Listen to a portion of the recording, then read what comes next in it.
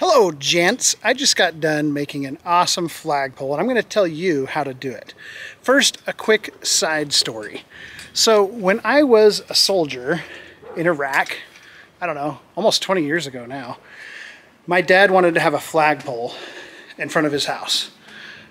So he went flagpole shopping and found out that they're not cheap. So he decided to make his own and he came up with a recipe for a flagpole that he made. And it's the same recipe that I followed with only a few slight deviations. So let me walk you through this recipe. First, let me tell you the things you're going to need to make this flagpole. You need 2 chain link fence top rail posts. They're 10 foot long each. They're approximately 1.25 inches in diameter. Look at the sticker on this one. By the way, I got all this stuff at Lowe's. If you're interested, you can probably get it all somewhere else too. You need a 12-inch nipple that's 1.25 inches in diameter. You need 2 eye bolts, 2 carabiners. Optionally, you can get 2 of these quick links. I tried them, didn't really like how they worked, but you can mess with them and maybe you'll like how they work. You need a bag of post-mix concrete. I ended up using a bag and a half, so depending on the size of the hole you dig, maybe you'll use between 1 and 2 bags. And of course you need an American flag. I looked for an American-made American flag. It's really easy to find flags that aren't made in America, and they're usually pretty crappy.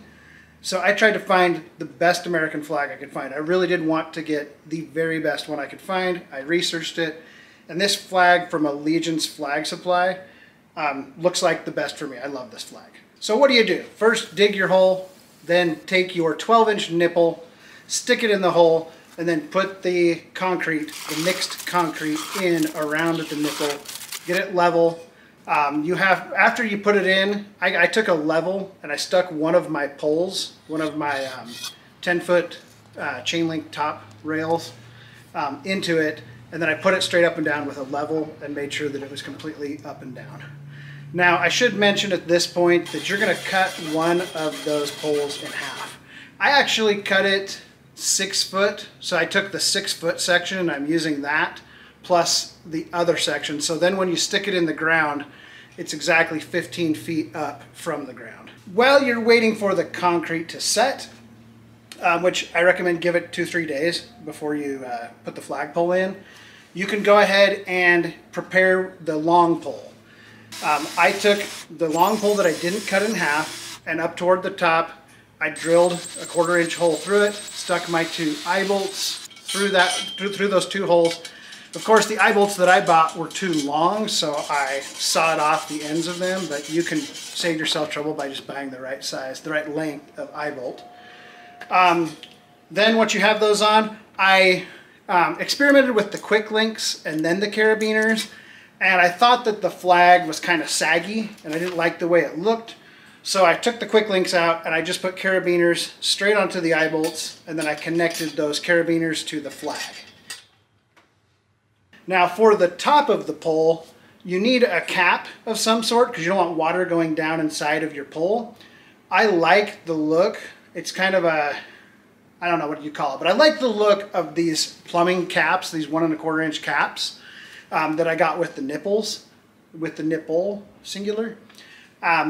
So I put some electrical tape around the top of the pole, right above where the flag is, and then I screwed the cap right onto there, and I think it looks pretty sweet.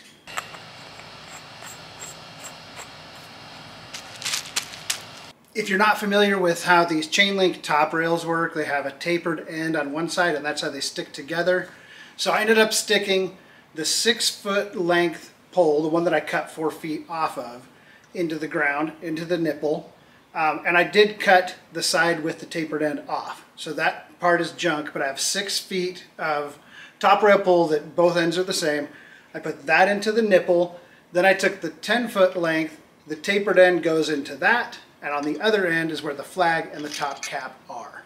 Even though I just made this flagpole, and it's only just finished, I can tell you that it will last, that it's sturdy, that it will stand up to the elements and the wind and everything else, because my dad has almost the exact same flagpole on his property now for several years, and it has stood up wonderfully.